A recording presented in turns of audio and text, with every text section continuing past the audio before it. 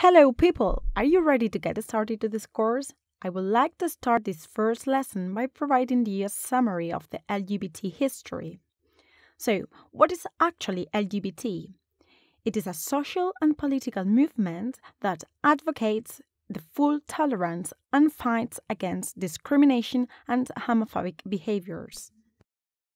This movement calls for tolerance and equal rights for LGBT people, since there is still a denial of full LGBT rights. LGBT stands for lesbian, gay, bisexual, and transgender, which are the main representative groups of this movement. Thanks to the fight through numerous demonstrations and initiatives, many countries have changed their laws to include in their legal system the right that every human being has to be accepted and respected. Don't you think it's sad that someone is treated unfairly because of their sexual orientation? Well, over years and centuries, this has been a reality, and sadly it still happens nowadays, just to the fact of loving another person. Many people have suffered a lot, and so many have been assassinated and persecuted because of these prejudices. So, this is basically what the course is about. At the beginning of the movement, there were some problems with the word homosexual to refer to those people who like people of the same sex. So the turning point for sexual diversity came on the 28th of June in 1969. And what happened? Well, many demonstrations took place in this day, and this group fought back against ongoing police raids to call for equal rights. Therefore, Gay Pride is commemorated worldwide each 28th of June. Over the years, and thank you to laws enforcement, this group is known nowadays as LGBT, which is an acronym which includes the entire community and not only gays, because this is a very diverse community and group. Now let's talk about the 4 public figures that I've chosen for this course. What we are going to do in the first place is identifying and pointing out the distinctive features of each of them. In my case, I've decided to represent 4 people, 2 women and 2 men, with different sexual orientation.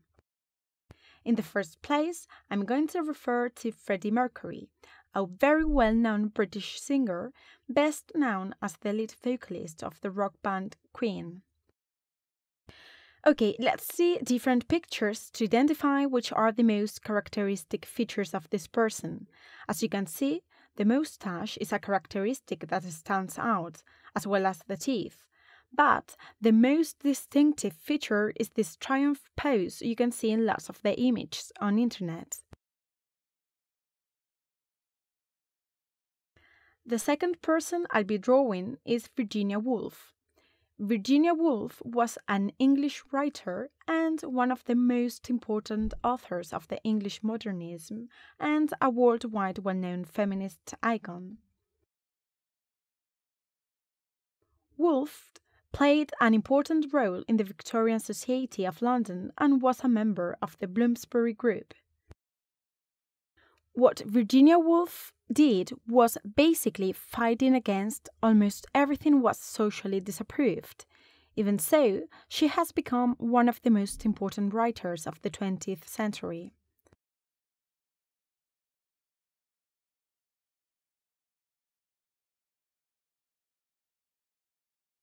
She is also known for her novels and the influence they had on society. For instance, Orlando is a well-known novel where Virginia, in a subtle way, addresses uncommon topics like sexual topics and relationships between men and women of the same sex. I'm mentioning this because at that time, these topics were not socially approved, so it was really difficult for anyone, especially a woman, to talk about these kind of things. Basically, this is what I wanted to highlight about Virginia Woolf. She was a great writer and one of the most important icons of the feminist thought. Even nowadays, as I said, she's well known because of her novels and for her particular narrative style. Okay, I must add that Virginia Woolf wasn't her real name. Her original name was Adeline Virginia Stephen, and what she did was taking advantage of her status as a novelist to change it into Virginia Woolf, as we all knew her. Okay, sorry, guys, I just got away from the main topic here. So, here we have now Oscar Wilde, who was an Irish writer and a poet considered as one of the most important playwrights in London. He's best remembered for his wit. Nowadays, he's known for his plays and also for his early death. Okay, and in the last place, I'm going to talk about Frida Kahlo, a well-known Mexican painter. Well, although her homosexuality hasn't been openly recognized, it has been claimed that she engaged casual relationships frequently and that she had lots of lovers. So that's why we can say that she liked trying different things. It's also known that she had relationships with both men and women.